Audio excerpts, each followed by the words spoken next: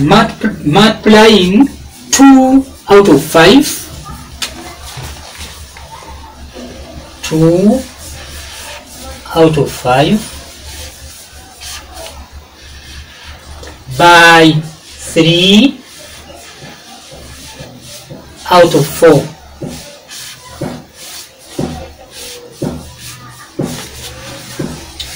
To start with, we draw our area having 5 rows representing the denominator 1, 2, 3, 4, 5 rows.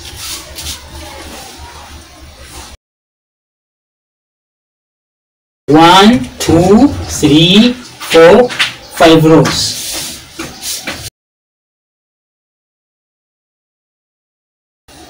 Times 3 out of 4.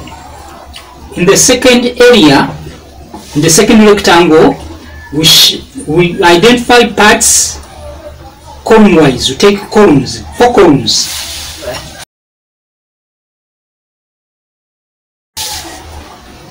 We are shading 3 out of 4.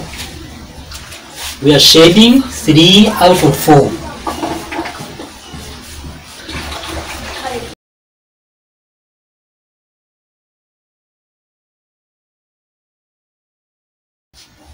Two out of 5. 2 out of 5.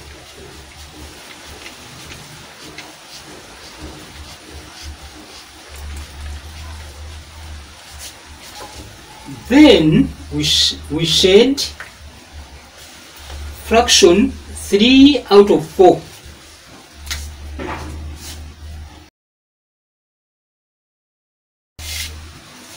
We count those cells which are double shaded.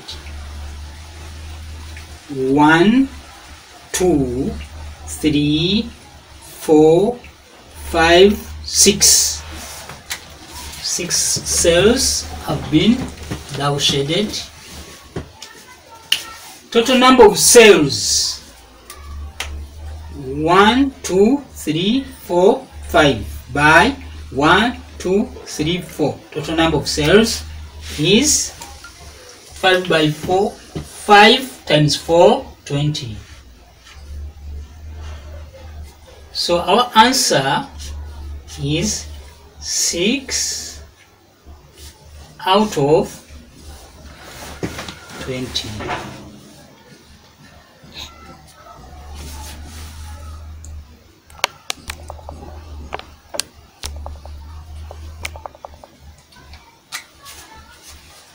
Equals, therefore have 2 out of 5 times 3 out of 4 equals 6 out of 20. You can reduce this to 3 out of 10.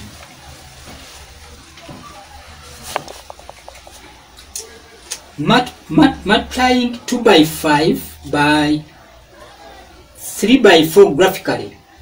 We represented 2 by 5 in terms of the number of horizontal rows to the total area of the rectangle. So you have 2 rows out of the total number of 5 rows. We represented 3 by 4 in terms of columns, in terms of 3 columns out of the total number of 4 columns.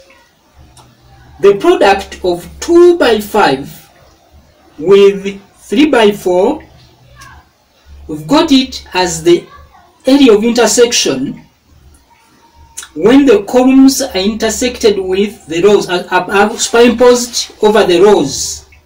So the common area we've got has, in terms of cells, 1, 2, 3, 4, 5, 6 cells. Total number of cells 1, 2, 3, 4, 5 by 1, 2, 3, 4, they are 20. So our product is 6 out of 20. 6 out of 20 we reduced to 3 out of 10.